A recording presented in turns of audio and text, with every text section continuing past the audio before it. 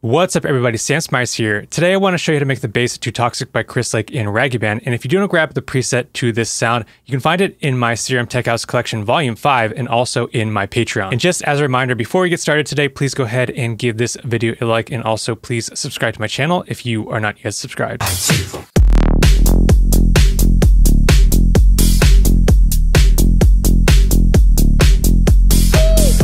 That is the bass I'm going to show you how to make today. So this is the MIDI right here. And then I'm going to put on my automation, and you can see I'm doing some automation with the filter. So let's turn on the automation here.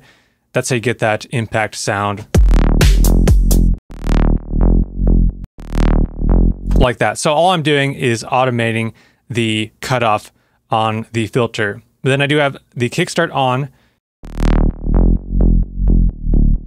which gives you that pumping effect. I'll take it off, I'll show you what it sounds like without that kickstart. And let me show you how I made this in SERUM. And interesting about this preset, I made this in a short video a few months ago, and Chris Lake actually liked it. He reached out to me and asked for this preset because he said how he actually made it was really complicated, but he liked what I did here. So this, if you do want to grab it, you can find it in my latest Tech House collection, my SERUM preset collection. It's the Volume 5 one. You can find it in there. So in here, relatively, let's go through this. I only have one oscillator and then a sub. So let's just do this, turn off some of these things so we can walk through it one by one. The voicing is on mono. I just do that for any kind of bass sound. Let's go ahead and turn off all of these and these. So usually I start off by turning my voicing on to mono, going into this envelope. Now this sound, this bass had a bit of release to it. So you could hear, like if you just hit a note, you get a bit of release. I just have the sub on right there. So I did add on the sub with the octave at -2. And let's just turn this off for a second, but this is what I use for the main tone. And you just adjust this Iconaz kick. I really like this wavetable, using it for getting almost like a distorted saw wave sound. So Iconaz kick, it's going to be in that digital section, randomness at 0, level at 75, and then the sub, I added this on to give it a bit more low end.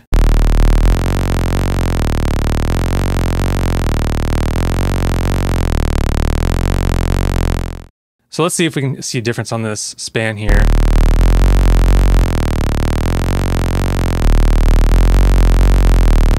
So you can see I'm just adding a bit more of that sub in the span, and I just did that because I felt like this oscillator A I did need a bit more sub, so that's why I'm adding in this sine wave sub, and I adjusted this phase here as well because I believe the randomness is at 0 for the sub. So after that, I have my envelope 1. I added on this envelope 2, and this is what I'm going to use to control the filter. So all you do is you just adjust your envelope 2 like this, and then click here, drag it to your cutoff, and then sometimes it'll be looking like this. So you just hit Shift and Option, and then it will go put the modulation unipolar, which means it's only going one way instead of both ways, which is bipolar.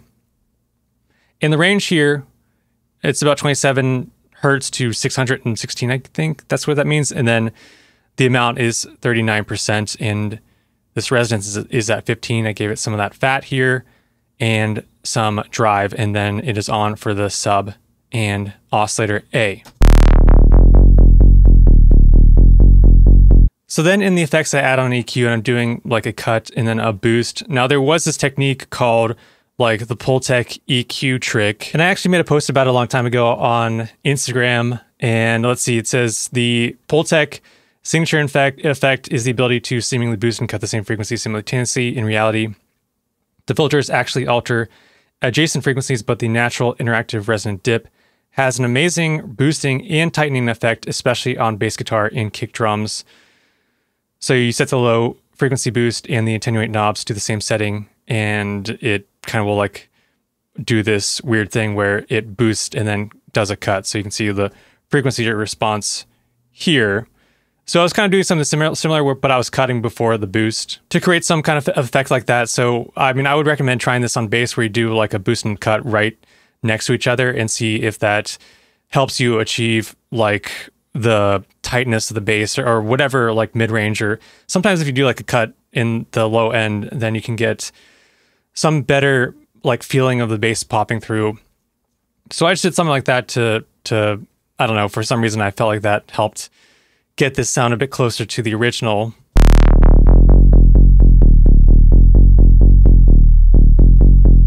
And then I did this thing where I added on this overdrive, just adding on this post filter. So I wanted to add a bit of distortion around 200 hertz or so.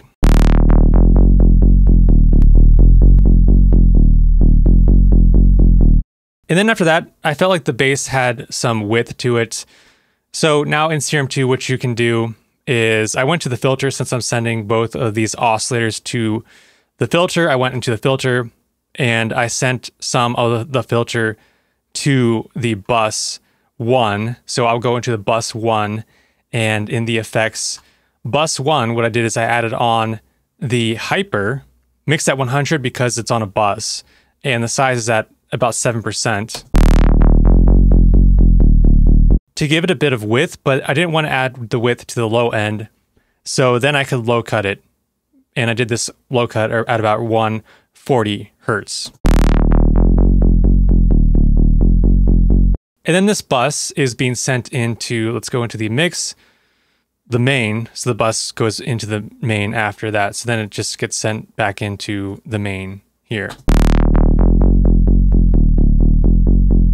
And we get a bit of that width effect. I don't know what he used to add that width, but I just figured that I could use that hyper dimension to add some of it. It has like almost like a chorus effect. Or you could use maybe the Ozone Imager plugin also some people use. And then after that, to automate this cutoff, this is the knob that I automated here.